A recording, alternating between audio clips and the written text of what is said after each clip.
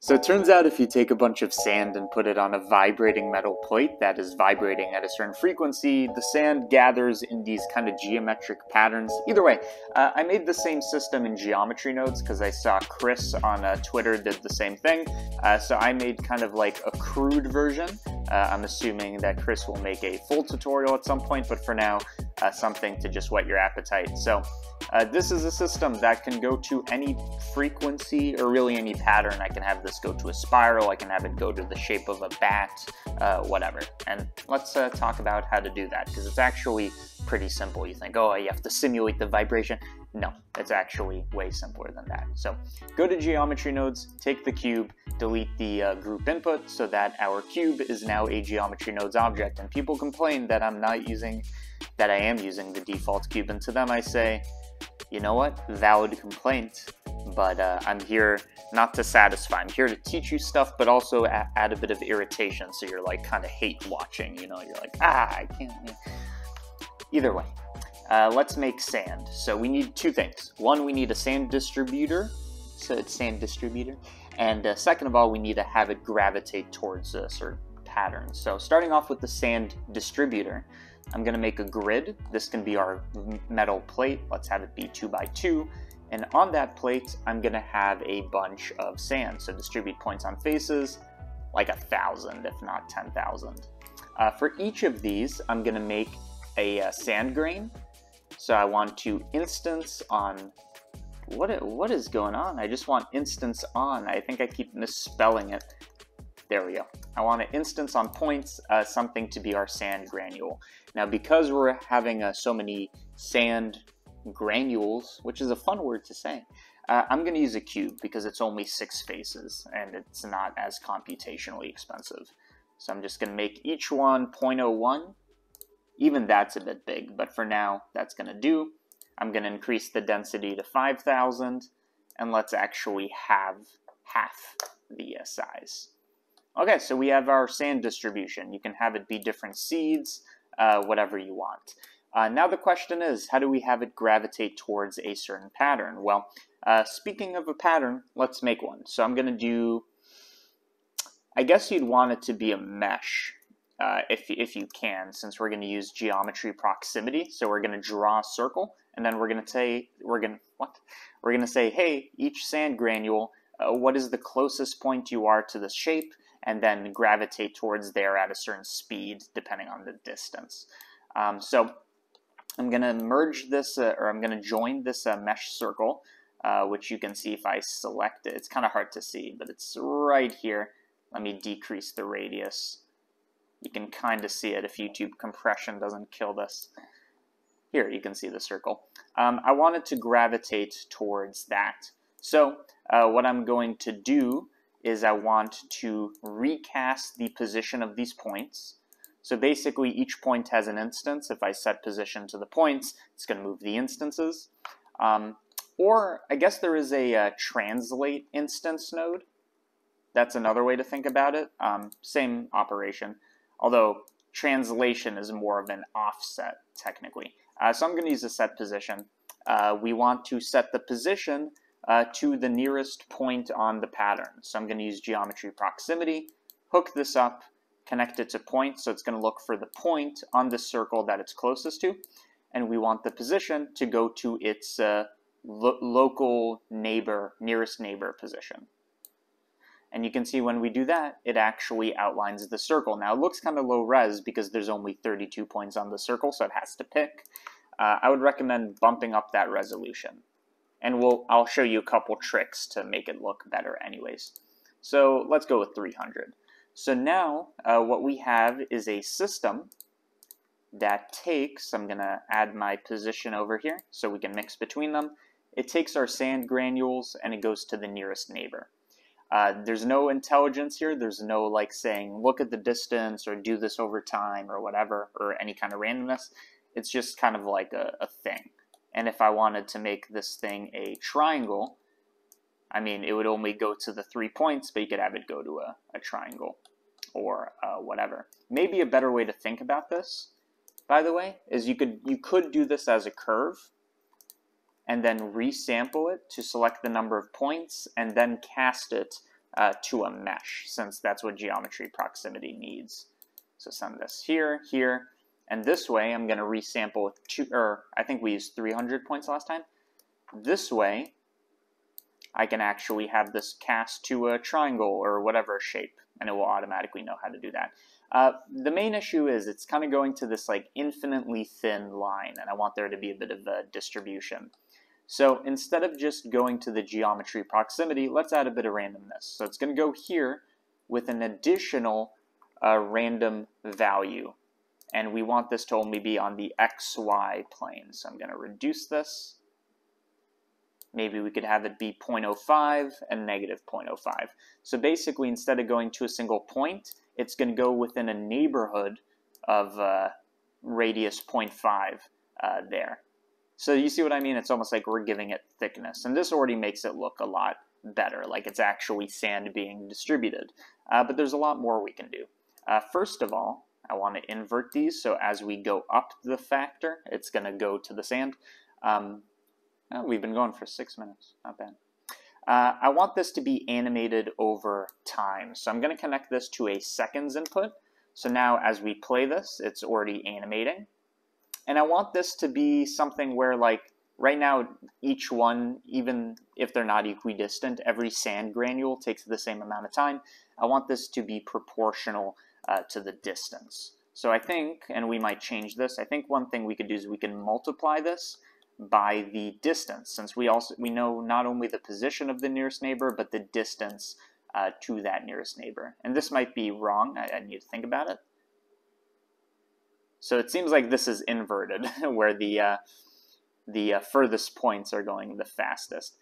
Maybe what I want to do is I want to send this through, I want to send this through a map range, or we could do an addition is another way to think about it. Set it to a clamp.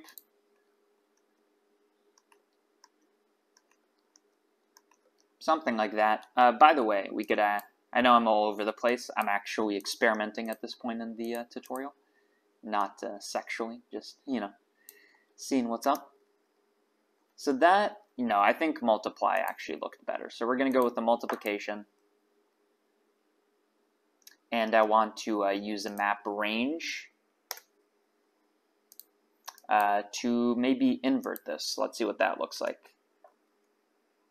There we go. So now you can see the furthest granules take the longest time to actually come over. Okay, so we're getting something. By the way, for now, let's do something like a hexagon instead, so we can actually see a more interesting distribution. What I want to do is I want to add as much randomness to this as possible, so that it doesn't look so like perfectly. I mean, this is a nice pattern and all, and that's a cool render in its own right, but it's kind of like too perfect. So anywhere we can add randomness, that's good. So for example, let's add a bit of a delay on this time, set to a random value. So let's see what this looks like. As I increase this, or maybe as I decrease this, yeah, now the sand is taking more time on average. So maybe we can go from negative 0.25 to like 2.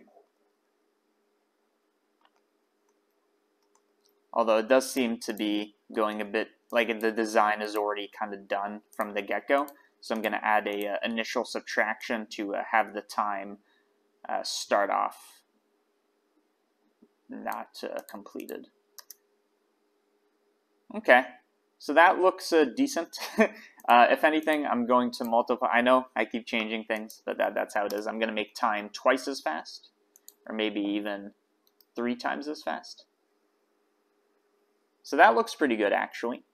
Maybe one other thing we can do is we could have it so that not every sand granule goes here, because what if a sand granule is like too far away? So we could have some of them lingering, maybe.